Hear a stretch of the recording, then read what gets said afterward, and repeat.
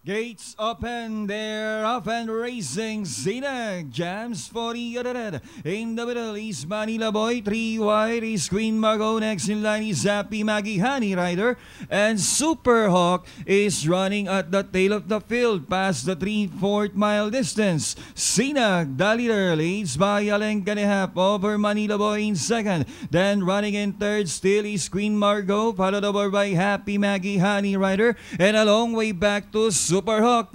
Past the half mile, it is still Sinag by about 2 lengths now. It's Sinag by about 2 lengths over Manila Boy. Still in second and remains in third is Queen Margot, and running in fourth now, coming closer is Happy Maggie and Honey Rider, and Super Hawk is still in behind them, and they move to the fourth turn. Sinag by only a length and a half. Then here comes Manila Boy together with Queen Margot, and also moving up now is Happy Maggie, but it's still Sinag and Manila Boy, Queen Margot, and Happy Maggie now arriving to the race as they race the final turn.